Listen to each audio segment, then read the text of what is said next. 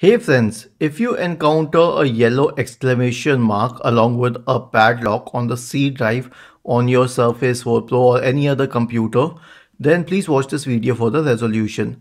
Now when the padlock is associated with the exclamation mark, it directly refers to BitLocker. That BitLocker has been turned off, and this has been mentioned on the Microsoft Answers forum. 260 users have confirmed that it works, which means that this is a working solution. Now, what is the solution? Open the File Explorer window, go to this PC, you'll find the C drive here, right click on it, click on Show More Options and select Turn on BitLocker. Now, why don't I have this option on my computer? Because mine is a Windows 11 home version, and you will find this option on the professional or enterprise version.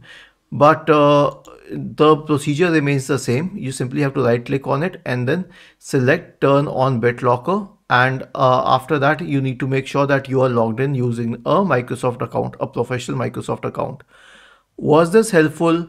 If yes, then please subscribe to the channel, and if not, then let us know in the comment section of this video on how we could help you further. Thank you for watching this video and have a nice day.